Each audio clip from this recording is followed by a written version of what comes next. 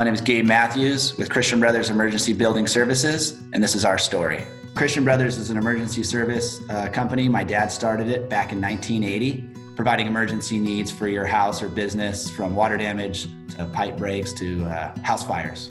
We come in and help clean everything up and then rebuild it, kind of put it back together as if, in a sense, nothing ever happened. What I love most about our company is probably the people that I get to work with. You get to go into people's houses, you get to go into businesses, and people are literally freaking out, and we get to help them put their lives back together in a sense. Christian Brothers employs 44 people, give or take. So if you added our repair guys, we probably have another 45 to 50 consistent drywallers, painters that are working constantly with us on a regular basis. So before the pandemic hit, business was going awesome. I mean, we were hitting some of our record months. We were moving full steam ahead, and boom, COVID hit. And it was a shock. And then it's like, we're going into people's houses and people don't want you to come into their houses. So how's that gonna alter our business? How's that gonna alter our cash flow? Our accounts receivable started rising through the roof. Projects were put on hold payment-wise, or property managers are allocating all these funds. Well, no one's going into the offices, so our payments slowed down drastically. So when we heard about this program, you're hearing all this stuff going on social media, on the news.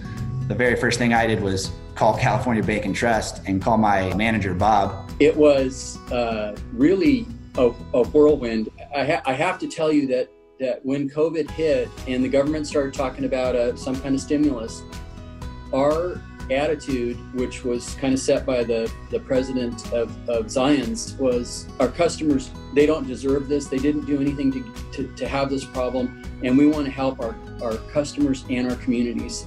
And that was the tenor the whole way through. Do whatever it takes to help your businesses. It was really a great feeling to have. And helping Gabe and his company be able to keep their employees on and keep working was an absolute blessing for me and the bank.